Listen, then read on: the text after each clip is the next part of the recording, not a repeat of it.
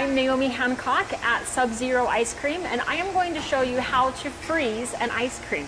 When you're freezing ice cream, what we are really doing is transferring the heat of the cream into the liquid nitrogen, which then causes liquid nitrogen to evaporate. It's really just a heat transfer, and that's something you can actually explain to customers even as you're doing it. What I've already done is to add the flavors and the cream. This is a regular size of cream, so it's 6 ounces, or I'm sorry, yes, 6 ounces.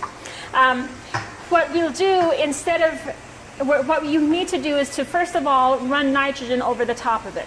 Part of our process is to actually freeze the top layer of the cream. If you are stirring while the nitrogen is going in, you're actually losing more nitrogen because it's evaporating faster, and your hands are getting more cold, and it's not going to freeze as well. You really do want to run the nitrogen first of all. The other thing you can sometimes use as a guide is 1 second per 1 ounce of cream. So you're counting like 1,000, like 1,000, 2,000, 3,000, 4.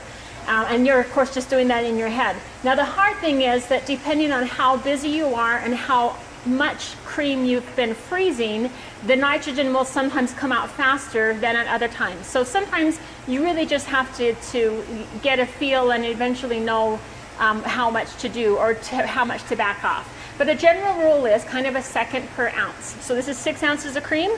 I'm going to run the nitrogen in.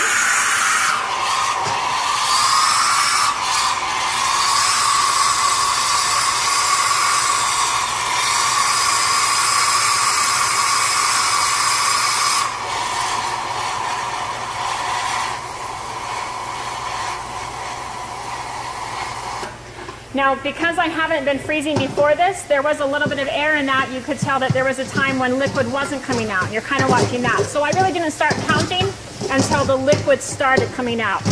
And as I'm stirring it now even, I'm going around the side first of all to break that up. And then I'm kind of just moving through it so that I'm mixing the warmer liquid cream with the more frozen. Now, I can already tell I'm going to need more nitrogen. Again, since we're doing this during the day and it hasn't been as busy here, I know it's not frozen yet. So I'm going to add some more nitrogen to that, but I can even tell that even before the vapor dissipates, I can tell this is still too soft. And you'll get a feel for that the more that you do it.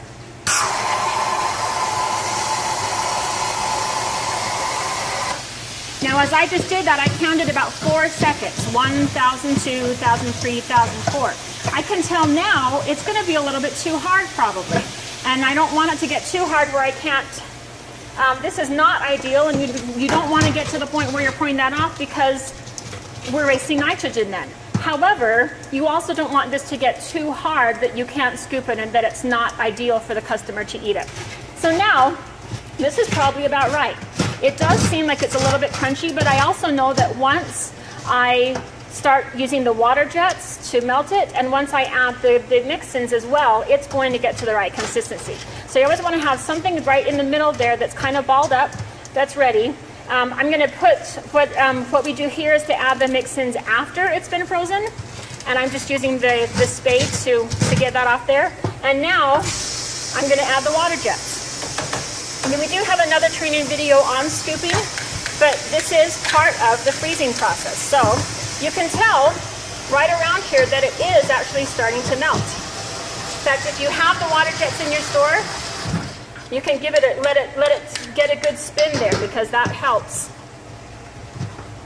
And now part of getting it the right consistency is actually in the scooping. So when you're scooping, you're pushing it into there because it's going to find an equilibrium and consistency as you scoop.